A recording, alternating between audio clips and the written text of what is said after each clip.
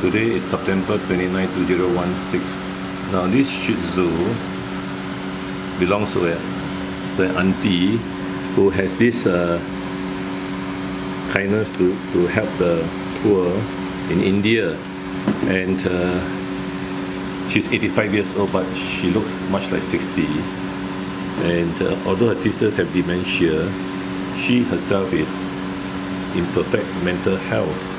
And not only that, she had seen me many years ago, maybe 30 years ago, with a friend, and now her friend brings this dog to me again to spay the dog and to do a bit of dental. This Shih Tzu is a tricolor Shih Tzu, around 3 years old, and it looks like there's a small umbilical hernia as well. So my assistant has clipped board first. Now the shortest time to anesthesia is to prepare first, by clipping board first, rather than give induction drugs and then start clipping board, because that will prolong anesthetic time, and of course the risk is higher when you prolong it. Now this Shih Tzu had the heat 3 months ago, so in theory it should be quite a bloodless operation since she had heat. Now I just had another auntie who came in. Her sister had a 10-year-old female Maltese, and she showed me a picture of dirty brown pus from the vagina discharge.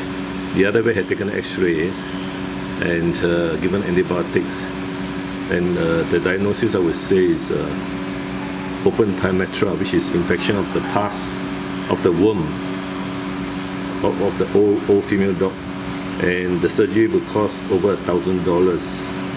So it's wiser to get this young female dog like this one sterilized, and she keeps her healthier than you don't sterilize her and let pyometra comes in. And of course there's emotional worries about anesthetic risk and death, and of course the cost will be much higher, the risk is much higher. Now this Shih Tzu is quite a nice, happy one, you can see, and it's healthy, so I would expect no problem in anesthesia. There's no blood test taken to save on money for the heartlanders. Normally they want the cheapest surgery. So physical examination is what we normally do, although it's recommended there should be a pre-anesthetic blood check. But due to the cost, the need to lower costs for these aunties, so I would say that we will examine it, take the history, and check the dog whether it's active or not.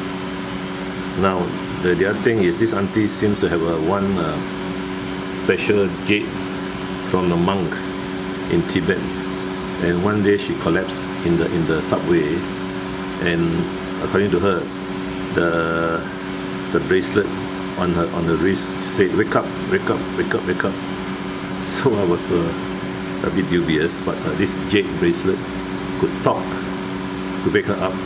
She swore that the 2 passerbys who came to help her heard the voice as well, and offered to pay her $300 to buy over the bracelet, which of course she won't sell because it came from the monk for which she is doing a Buddhism work.